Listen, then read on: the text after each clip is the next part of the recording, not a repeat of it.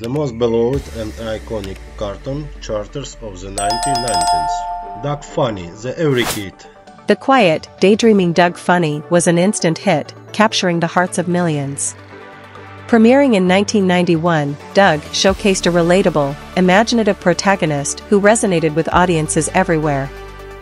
Doug's charming simplicity and relatable struggles made him the perfect poster child for the 90s kid. The animation style was minimalist and colorful, with each character sporting a unique color scheme. This choice lent the show a distinct visual identity that set it apart from its contemporaries. Dexter, the lovable genius.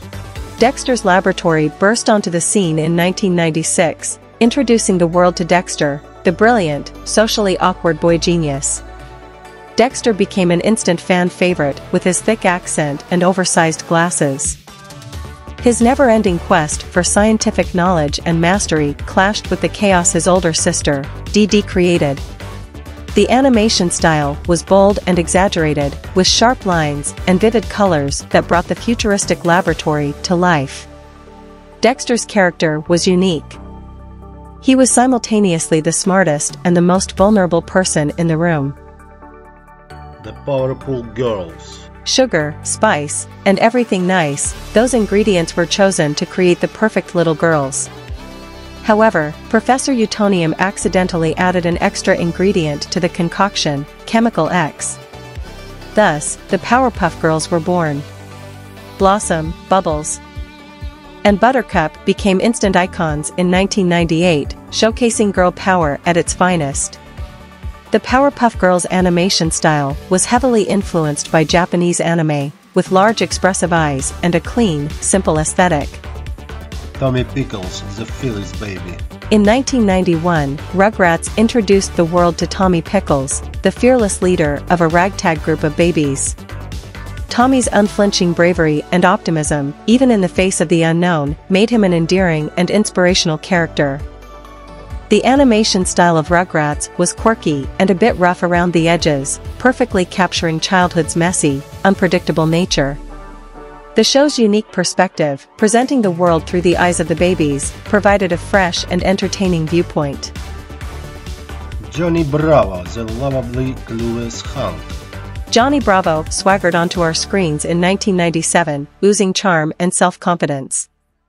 With his signature pompadour, sunglasses, and exaggerated muscles, Johnny was the epitome of an over-the-top heartthrob. Despite his overwhelming self-assurance, Johnny was notoriously unsuccessful in his pursuit of women, a fact that only made him more endearing.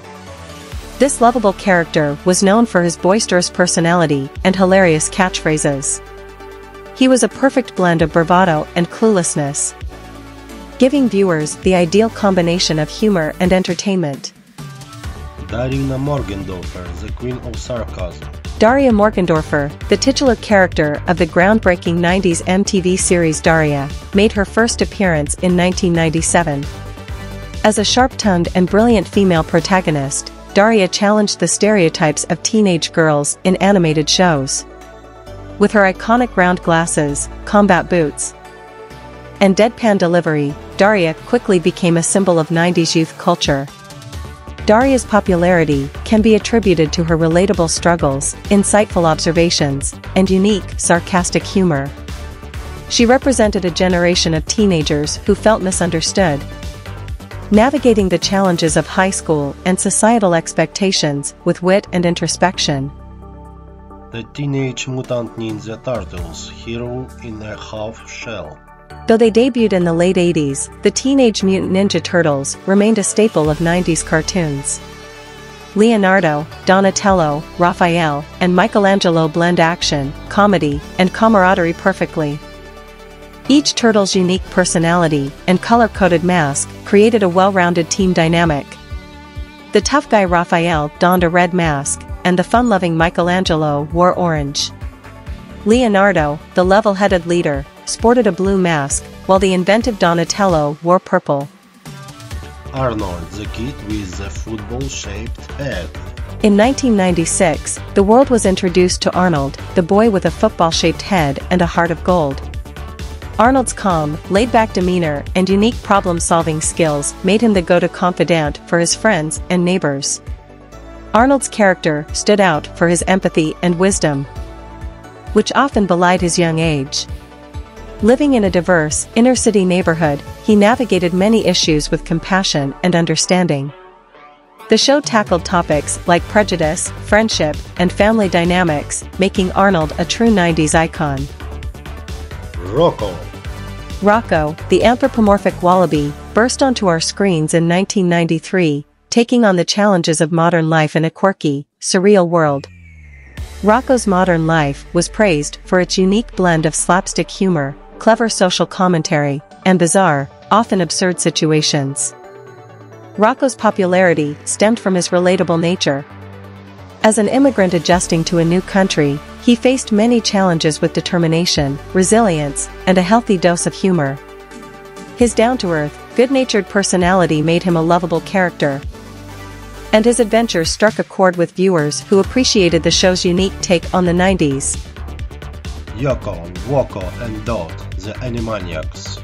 The Animaniacs, a trio of zany, energetic siblings, took the 90s by storm with their off-the-wall antics and rapid-fire humor. Their chaotic adventures, filled with pop culture references and clever wordplay, appealed to kids and adults alike. Yakko, Wacko, and Dot perfectly combined wit, irreverence, and charm. The siblings' popularity can be attributed to their unique blend of humor, smart, sassy, and often educational. They tackled subjects like history, geography, and even grammar with a sense of fun and excitement that kept viewers entertained and engaged. The Animaniacs were more than cartoon characters, they embodied the 90s spirit, pushing boundaries and challenging norms. See you next time. How about a like?